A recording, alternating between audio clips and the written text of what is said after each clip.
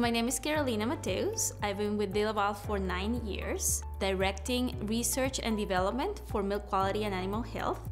And then since January of this year, I changed positions and I moved to DeLaval Cleaning Solutions to directing that organization. And we take care of food processing, cleaning and sanitation for food processing. So I'm a microbiologist by training, and what that means is that I work with bacteria and with fungi and viruses and their effect in whatever area I'm studying. So in the case of milk, I look at microorganisms in two different aspects. I look how they can affect the surfaces that are in touch with the milk. So any pipelines that are having your milk go through, or any tanks that are transporting the milk.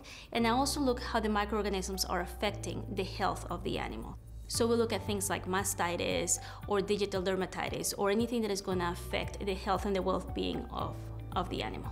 The favorite part of my job is how relevant it is to work in the food industry. I mean, it is so important that we can affect the quality of our food, that we are part of making our food production even safer, not only through the products that we make, but through the advice that we give the farmers or the food producers. So consumers are asking for greater transparency as to how their food is made.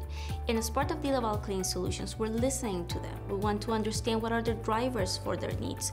What things are they looking for or striving to?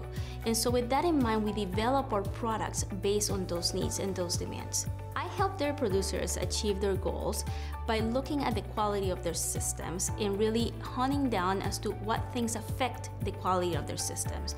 So we give them products, that is the first line of defense, quality products that are going to keep those lines clean, that are going to keep the animal healthy.